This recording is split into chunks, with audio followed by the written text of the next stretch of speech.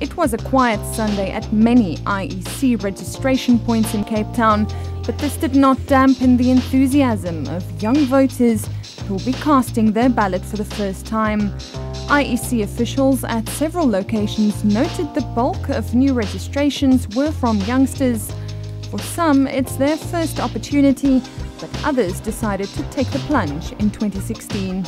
I was never thinking about voting because I was like, I'm too young, but now I'm ready to take it next level. I came to register because I want to make a difference in Mitchells Plain, Pekin Valley, because of what's going on, what's happening here, the gangsterism, the abuse of small children, abuse of the mothers, the fathers. The reason why I came to register today is because I believe that the young people should stop not voting, should stop keeping quiet because their voice can be heard as well. It's my first time to come and register to vote, and I think it's important to vote because it's a lot of cost in our country.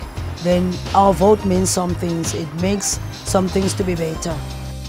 Xenophobia must stop, fights, and everybody have a good president. All the votes mean something. I just feel nervous about because that's my first time I'm going to vote now.